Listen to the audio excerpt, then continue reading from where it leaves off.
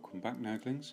Today we're going to be taking a look at the glorious baggage train. But before we start, be sure to like, share and subscribe so you don't miss an update. Right, baggage trains. What the hell are they, I hear you cry. The baggage train, in all its glory, was introduced in the early editions of Warhammer Fantasy Battle. They provided interesting storytelling opportunities, could be used as objectives during a battle, or simply as a nice addition to your army when on display. As a technical aside, a baggage train and logistics have been used in actual armies for millennia. The Greeks, Romans and even Hannibal used them to great success, as they understood that an army marches on its stomach. So, baggage trains were used to ferry food, supplies and useful kit to the front lines, and could return with various loot, slaves and of course injured personnel that needed treating, or alternatively, if they were too far gone to be treated, then disposed of. There seems to have been a renaissance in baggage trains somewhat recently, well, certainly within the last few years. There are various Reddit posts mentioning them and how to build them, as New Age of Sigmar players end up wanting to build supporting elements into their armies. Good old boys return to their Oldhammer collections, and stalwarts of the hobby continue to build and iterate on them in their blogs. Let's have a look at the Warhammer Fantasy Battle rulebook and see what that says about baggage trains. Probably the quintessential baggage train is from the Empire Army, a classic medieval style army that mimics many real-world medieval armies in its fashion, troops and war machines. So let's have a read. Imperial armies benefit from the most well-organised and useful baggage trains of any old world nation. Their wagons are so sturdy that their baggage train is sometimes known as the Wagenburg, because it looks like a small fortified town when drawn upon in lager. Nobles and knights of the Empire have a serious and professional attitude to warfare and bring along servants and armourers to clean and repair their equipment. Cooks and victuallers are important, since Imperial soldiers like a substantial meal before a battle, and, of course, there are the buxom Frauleins bearing refreshing steins of lager for the troops after a hard day's hacking. An Imperial baggage train is represented by 1 wagon and 5 civilians per 1,000 points worth of troops. These civilians will have standard human profiles, are unarmoured and use improvised weapons. If the army includes halfling allies, the baggage train may have halfling civilians instead of human. Enlightening, I think you'll agree, but how does this slot into my Chaos Army?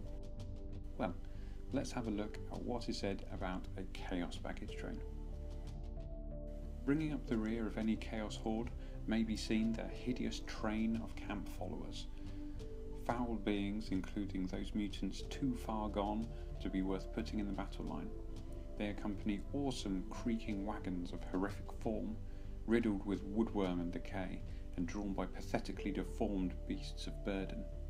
These weird wains are piled high with cages, cauldrons, and sinister inlaid caskets, whilst implements of torture and insane ritual are hung about them. A continuous eerie sighing emanates from the sad shuffling and cowled figures groping behind the wagons.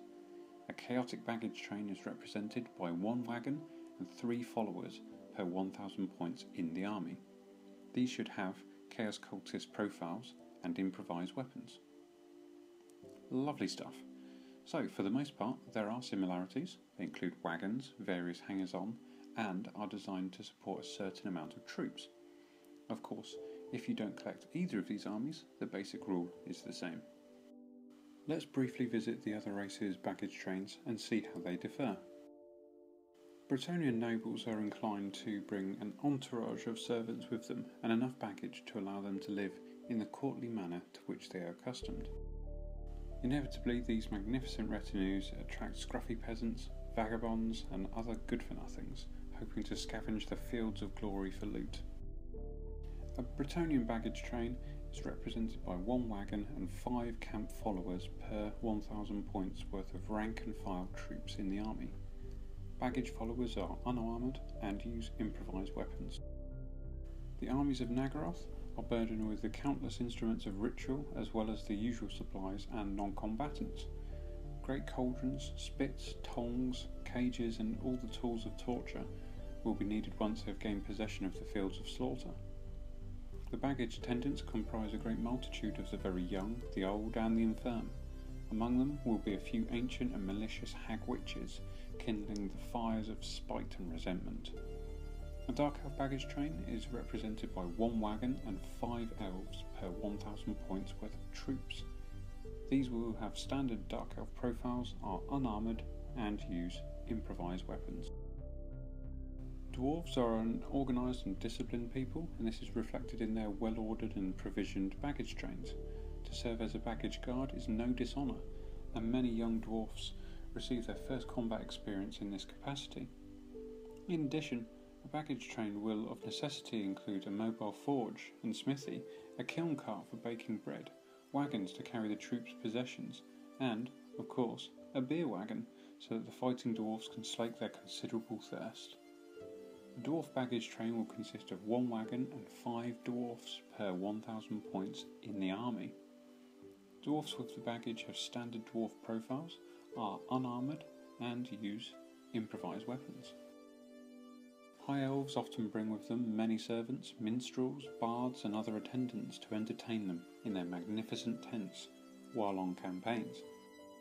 Sea elves frequently venture far inland and need to bring provisions and trade goods with them. An elven baggage train is represented by 1 wagon and 5 non-warrior elves per 1000 points worth of troops. These civilians will have standard elf profiles, are unarmoured and use improvised weapons. The ragtag followers that trail after an orc and goblin army are vile, destitute and quarrelsome beyond even the disgustingly low standards set by orc warriors. Heavy and multiple dugged orc womenfolk make up the majority of the baggage train, their mewling offspring, the aged, whelps and assorted hangers-on make up the rest. Those too infirm, old or stupid to be drafted into the army can make a good living by working the baggage. Drivers, cooks, leather workers, smiths, bunco artists and all manner of worthless scum can profit by hanging around the army. Taking advantage of the confusion, they loot, pillage, burn and steal along with the rest of the army, as well as sharing in the fun, torturing captives, and the spoils, eating captives. An orc baggage train is represented by a single squalid wagon and 5 followers for every 1000 points worth of rank and file troops in the army. Baggage followers always include at least 1 orc and 1 goblin model, plus any other models of a goblinoid race represented in the army. Baggage followers are unarmoured and use improvised weapons. In the dense jungles in which the Slann live, baggage must be transported on foot. For this onerous task, the Slann use bearers, frequently castrated and lobotomized human slaves. Because Slann don't use wagons, their baggage contingents are larger than most armies. The baggage consists of 5 Slann bearers and 5 human slaves per 1000 points worth of troops. All members of the baggage have standard profiles for their type, are unarmoured and use improvised weapons. Wood elves rarely employ baggage trains except when campaigning far from their woodland homes. A wood elf baggage train is represented by 1 wagon and 5 civilians per 1000 points in the army. Civilians have standard wood elf profiles, are unarmoured and use improvised weapons. Okay, now the background is out of the way, let's move on to what I have done with my baggage train. As you know, I finished a fab old school looking baggage train in the first series of Barocca. However, I wanted to expand the scope of it. Bearing in mind I have far more than just 1000 points of troops, I thought it would be appropriate to include some more wagons and some more crazies in support of them.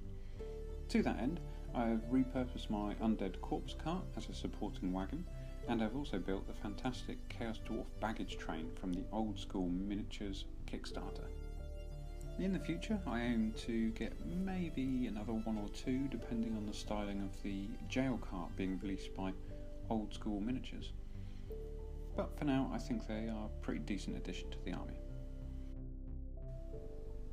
I was also considering rebasing my Carnival of Chaos carts, as they might come in handy in a future video or photo shoot. However, for now I think I'll keep them on their large oval bases. What with about 80 Chaos Dwarfs, 40 Chaos Warriors to paint and another 20 to rebase, I really don't want to end up biting off more than I can chew with this project. After all, it has already grown more arms and legs than I ever intended it to, with a whole cohort of beastmen and assorted monsters, the Chaos Dwarf army with greenskin slaves, and branching out into a possible barbarian horde too. All of that on top of what was originally supposed to be simply a complete set of pre-slaughter Chaos Warriors. My aim was to include a real hodgepodge of different creatures as advised in the rulebook. So, my evil lord recruited a slothman, mudman, beastman, a lizardman, some men-at-arms in the form of an orc and human, not to mention an ostrichman, a strange demon with no body, a goblin fanatic, and, of course, Zygoth, the three-armed mutant. I don't think the group could be any more varied than that. 12 assorted freaks, including the evil lord, for the 3 wagons. Be sure to check out all the fab websites I sourced the pictures of models from in the description below. I hope you enjoyed the video. What did you like most about my baggage train? Be sure to comment, like and subscribe, and thanks very much for watching. Peace.